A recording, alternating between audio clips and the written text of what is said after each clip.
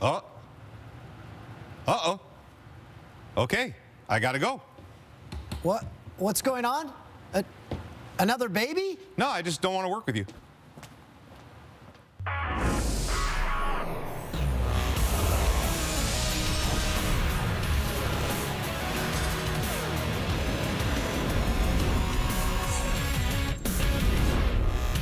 Hey there.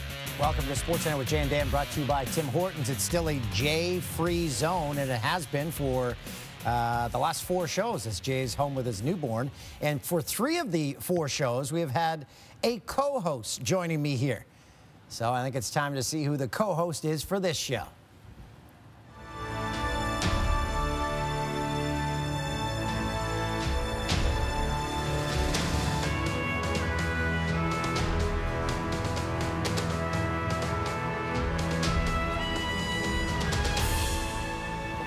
James Duthie? Well, you kind of gave it away at the... I know. We were imitating Jay's, his baby announcement. And then you're imitating Jennifer Hedger. That's all I basically do is imitations, Dan. You're like the modern-day Rich Little. This is exciting. I have not done a sports Come on in. Come on in. Am I too far from you? How's that, guys? Good. Since... maybe 13 years since the NHL lockout in 2005. This is your big break. I know. I'm very excited about it. And you were working this game. It was on the TSN region. I hosted this game. Or and the I'm Leafs still here, Dan. Hero. It's a word that's thrown around. It's the Leafs and Sabres. Thanks for letting me to do this. Toronto 1 point up on Buffalo for second in the Atlantic. Jack Eichel, 1 goal his last 16. Austin Matthews, 13 and 13. No score in the second until this. He's kind of good. 4th goal in 3 games since returning from the injury. Toronto 13-0 when scoring first this season, so it bodes well. Dying seconds of the period. Mitch Marner, king of the apples, to John Tavares, to Jake Gardiner. It's a beauty with 10 seconds left in the period. And Toronto's 14-0 when leading after 2. That bodes well as well, Dan. 3rd period, Rasmus Ristolainen to Jack Eichel, who took over in the 3rd. Buries the one-timer. His 6th ties it at deuces. Nazem Kadri will not like this highlight. Turns it over at the blue line. Eichel, nice little move on Zaitsev. 2nd of the period, 3-2 Buffalo. Sabres trying to win their 7th straight at home. And Naz, he knows he done wrong. Less than 2 minutes later. Morgan Riley's point shot. Oh, this works out well. Off the end boards, right to Marleau, ties the game at 3. And with that goal, we are headed to overtime. It was awful until this, Dan. 2.7 seconds left. Matthews with the shot, which is just one of the best in the National Hockey League. Leafs win their 5th straight. Buffalo loses their 4th straight. Babcock having some fun with Mark Masters after the game. Orange in that? Who's ever on that light? Are you guys like for real here? Oh, sorry. Sorry. I said coming in hot. No wonder they're kicking the World Junior. Nicole, God, take a month off after that. Matthews becoming just the 2nd player since 96-97 to score 15 goals in his first 14 games. Simon Gagner had 16 the first year coming out of lockout. 2005, 2006, the Leafs matched the franchise record for fewest games to reach 20 wins, set way back in 1934, 1935. They're back in action Thursday against the Red Wings. Might be Nylander Thursday, if not Saturday for Nylander. You want me to stop? Yeah, you don't have to read every note on the board. Carey Price, this was supposed to be his bounce-back year. After a concussion sidelined the Habs tender for part of last year, Price was back, re-energized, and we've seen flashes of brilliance from Price this year. But the stats tell a different story. Price ranked all the way down in the 30s in goals against average and save percentage. It was a all-Canadian battle. Sens and Canadians. Max Domi and Jonathan Drouin 1-2 in scoring on the Habs. Domi 27 points, Drouin 22. Let's see how the 2 did against Ottawa. Domi picks up his 17th assist of the season. Drouin makes a nice move for his 10th of the year. 1-0 Habs. Carey Price. Not good at home. He's posted a better record, goals against average and save percentage on the road this year. 5 to play in the first. Is that Chris Cuthbert on the call? Price has won just 1 of his last 6 starts. Final minute of the friend, Colin White on the doorstep. Price is there. Heads up play to clear the rebound. He made 10 stops in the frame. 1-0 Habitant after one. Second period off the draw. Dylan DeMello fires. Elamu! That is not Chris Cuthbert on the call, is it? Well, there's two different calls for this game. Oh. And we do regionals for Ottawa and for Montreal. Follow along with our regional broadcast, please. So there's Cuthbert on that call. They're not doing it at the same time, Dan. They're on in different regions.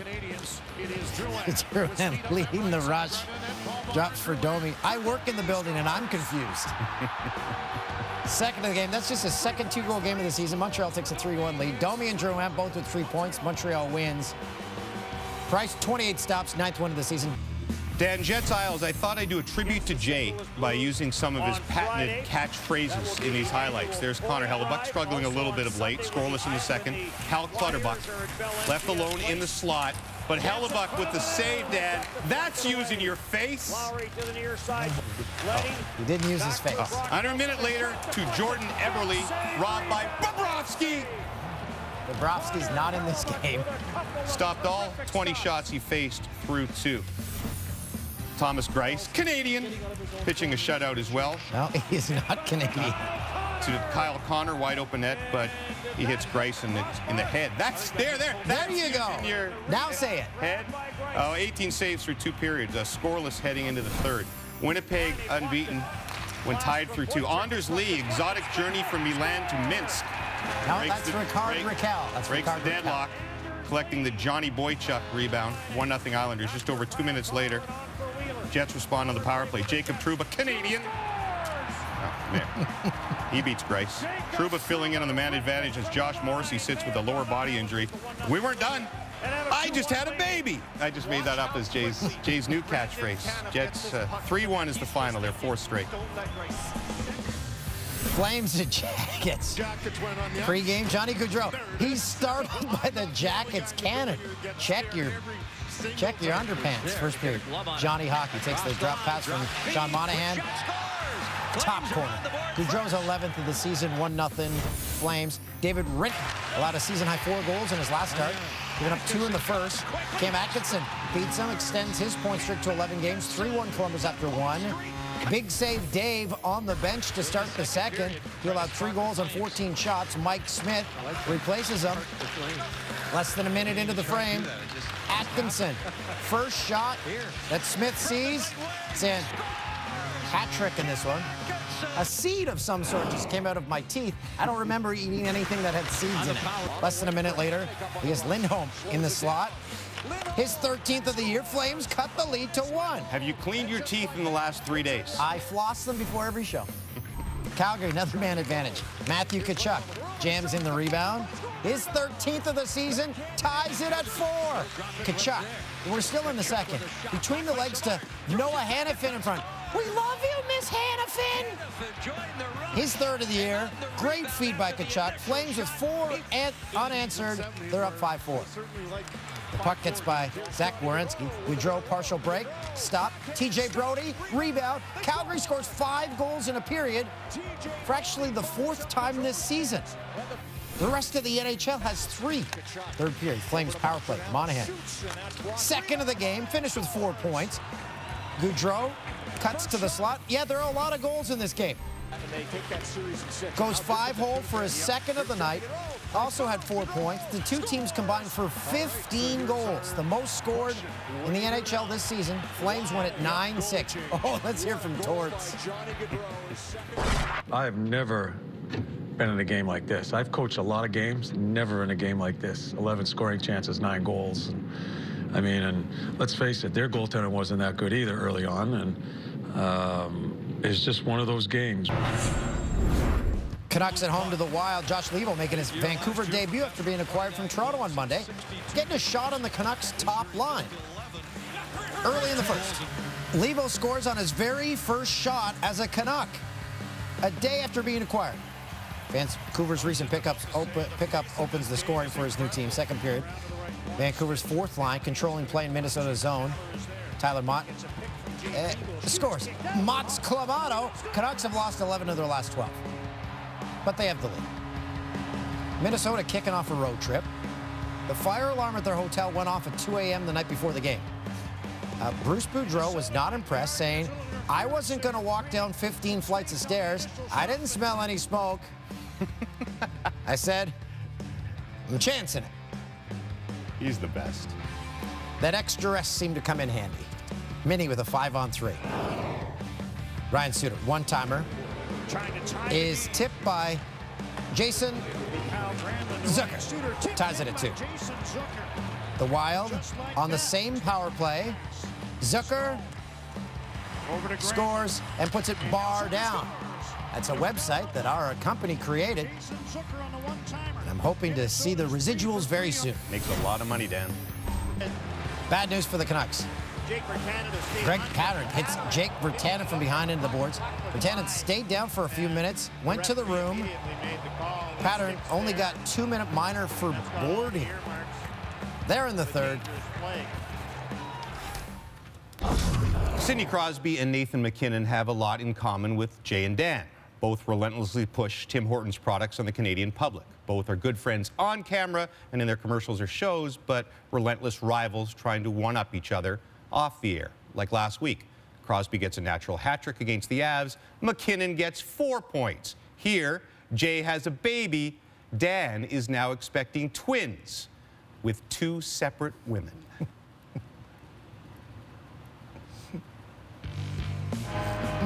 There's Sid. He's the captain. He's number 87.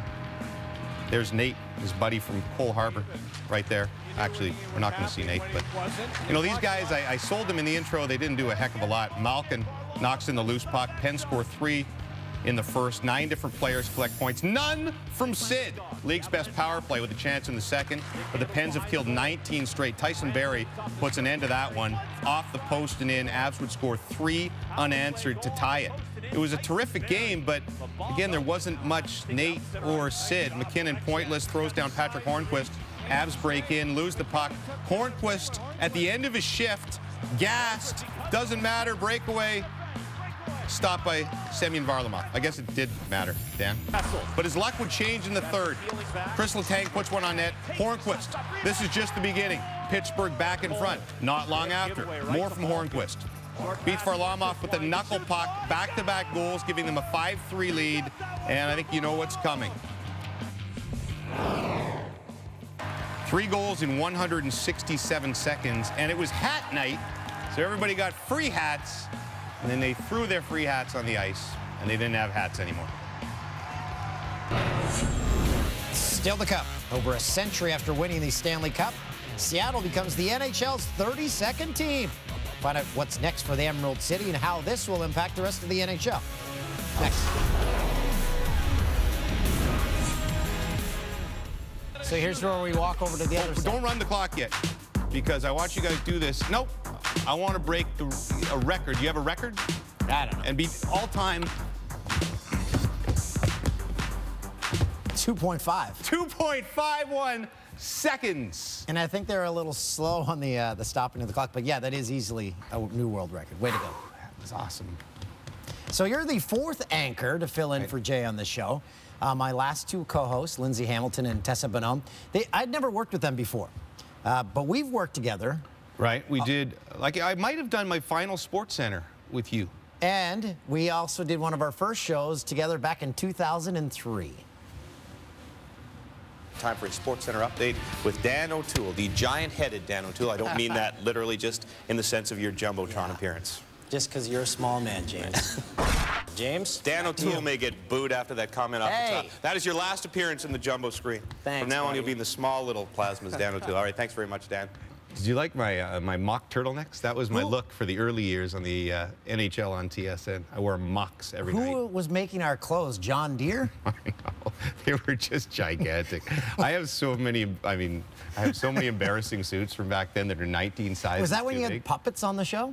Those were, yeah, it would have been. Puppets were 2003. You had puppets and comedians and bands and Dan. That was your early days, too. You had the curly, you had a lot of like Jerry curl going on in there in the loft. Not a sniff of gray hair. No, you're still a handsome man. On Tuesday, Dan, the NHL Board of Governors voted unanimously to expand the league and welcome the city of Seattle as home to the 32nd franchise, play beginning October of 2021. So the Board of Governors approved a realignment plan. Arizona not happy. No, they wanted to stay, though they weren't loud enough in their complaints. But I don't think the travel's that much worse. In fact, it might be better because they're not making the trips to Calgary, Edmonton all the time. So be quiet, suck it up. You're Arizona. And here's what I was thinking, because you saw Jerry Bruckheimer. He did Pirates of the Caribbean, Armageddon, all Armageddon. That. So what are the pregame introductions going to be like in Seattle? Well, we thought the same in Vegas. They were nuts. They were very Vegas-y, so they're going to be explosions. And Ben Affleck will be there. At every game. Blowing up meteors. That was probably the audience hasn't seen Armageddon, the kids, have they? No, that's... Ben Affleck and Bruce Willis. We got to... Back in early October, during our mailbag segment, a viewer asked us our thoughts on a possible nickname for the team. Jay came up with the Seattle Slew. That's a puddle of water and the name of the 1977 Triple Crown winner, who you were a big fan of. My favorite horse. I made a scrapbook. I was 11 years old, and I made a scrapbook about a horse, Dan.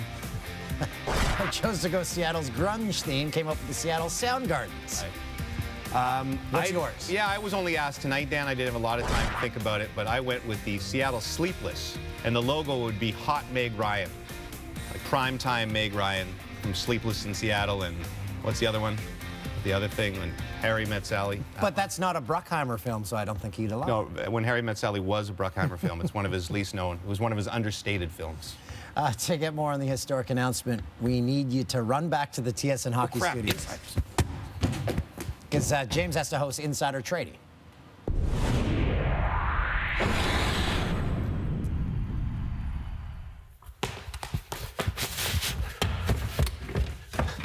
It's a divided edition of Insider Trading. Bob McKenzie alongside in studio. Some feared Insider Trading would be canceled after Nylander signed. No, we still have plenty more. Great work, James.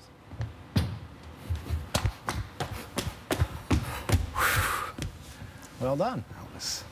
And you have to run across a parking lot. So I'm like Tom Cruise on this show. You are. Tom Cruise runs in every movie. They should do a montage. Did Bruckheimer do any Tom Cruise? Yeah, he did all of them. When we come back, who needs a quiz when we have the Jannies? It's my first Jannies.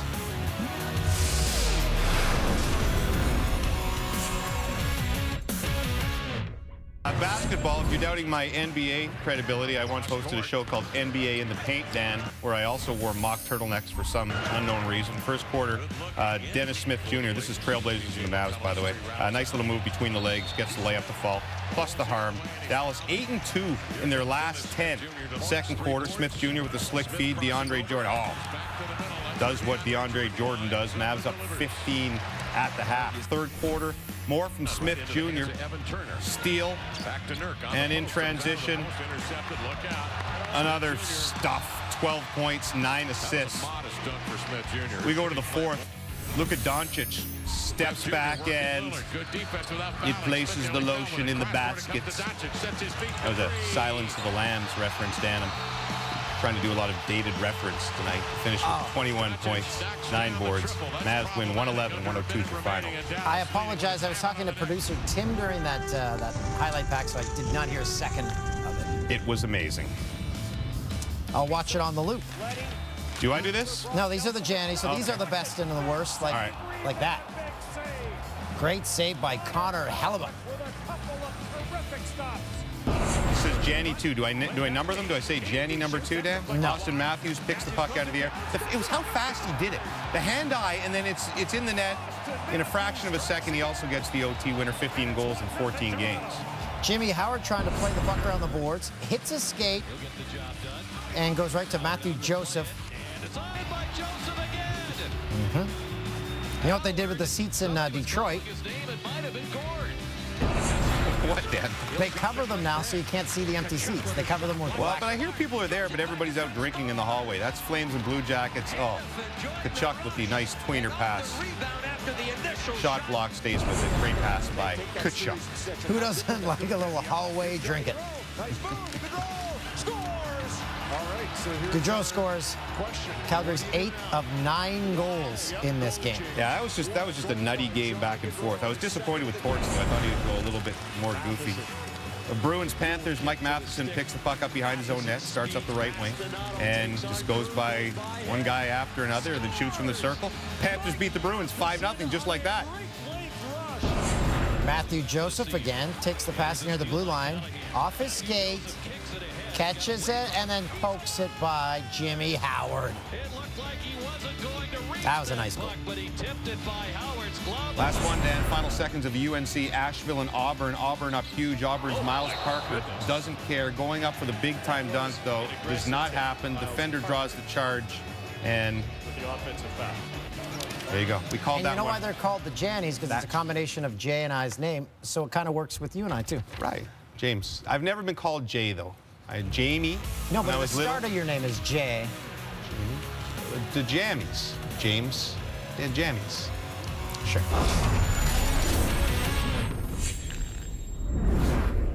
'76ers guard Markelle Fultz has been diagnosed with a nerve disorder, according to ESPN. The disorder affects nerves between the neck and shoulder, resulting in abnormal functional movement and range of motion. Fultz is expected to miss 3 to 6 weeks to undergo. That's right. When I first saw this, it sounds a lot worse than 3 to 6 would make you nerve believe. damage and all that, and 3 to 6 weeks that's not so bad at all. Yeah. The CFL's most outstanding player and Grey Cup MVP, Bo Levi Mitchell, going to work out for the Minnesota Vikings on Wednesday. That's according to CFL insider David Sanchez. Mitchell, a 2-time Grey Cup champ, is a pending free agent. He's made it clear he'd like to give the NFL a shot. You know this guy. You talked to him in the lead up to the Grey Cup, after the Grey Cup. I don't pretend to know his decision. We can ask the insiders, Farhan and Dave, that, but I think he'll give it a shot because he's got that right mix of confidence and cockiness. And there's a lot of crappy quarterbacks in the NFL. So he just has to find the right team where he has he wants to be a legitimate shot to be the backup. He just doesn't want to go down there for a starter role. No, that's not right away. Yeah. But he doesn't want to just be a practice squad guy who gets a paycheck. He wants to be a legit backup, and I think he has a shot at that. Has he been talking to Dave Dickinson about this? Well, that's the thing. If you ask Dave Dickinson, who went down for a couple of years and made a little money but was mostly practice squad, and he kind of regrets it, he told me at Grey Cup. He feels like he wasted 2 years of his prime. So, I mean, he might have told Bo those stories, but Dave would probably also admit Bo's got maybe a little bit more of an NFL arm, although Dave Dickinson was a great quarterback. So I think he gives it a shot, and more power to him. Yep. Ohio State head coach Urban Meyer, he's retiring following the Rose Bowl. Meyer's coached the Buckeyes for the past 7 seasons, winning 1 national title. Offensive coordinator Ryan Day will take over as head coach. Mikey DiPietro, did you see my little bit? It sounds like I'm bragging about the interview, but only because... Yeah, because he was showing reminders on his phone. He's so cool. He's got all sorts of really neat stuff on his mask, although it was a Windsor mask, and we're about to tell you he got traded to Ottawa. He reminds himself that he was the last cut from Team Canada last year for the World Juniors. Have a reminder almost every day all summer. But he's a lock this year. He's a lock. He'll probably be the starter, but either the starter or the backup. Anyway, traded from the Windsor Spitfires to the Ottawa 67s. This is a huge deal in junior hockey in Canada. The 67s have been on an incredible roll. Look like they're set for a long Memorial Cup run. I've done a lot of junior hockey player interviews over the year, Dan. Yeah. They're not great a lot of the time, and that kid was fantastic. So easy to root for. Off the top of the show, you tried to emulate Jennifer Hedger's entrance into the show. Right. I was mimicking. We've now got a side-by-side. Let's see. Well, she was the first replacement. I thought she was fantastic. She was amazing. You always try to emulate the best, so I went frame by frame. Oh, I was a little early. I think the cockiness. She didn't swing the arms as much. I was doing a little too much Zoolander. That's pretty good, though. Which I get. I used to get Ben Stiller a lot. I can still see that. Yeah.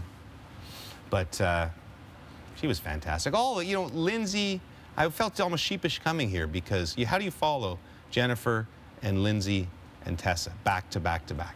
And we aren't revealing it. Wait till the final 2 hosts are revealed for the rest of the week. You guys did a poll with your social media. You're active on the social media, and you asked people who'd like to host, and you had me and London from The Littlest Hobo, a German Shepherd who's been dead for probably 30 years now.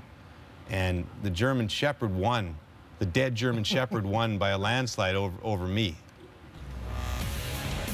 Can I say? Still to come. Speaking of dogs, hey, segue. After this dog saved the goal in the soccer game in Argentina, we're counting down the top 10 Argentinian dogs, or something like that.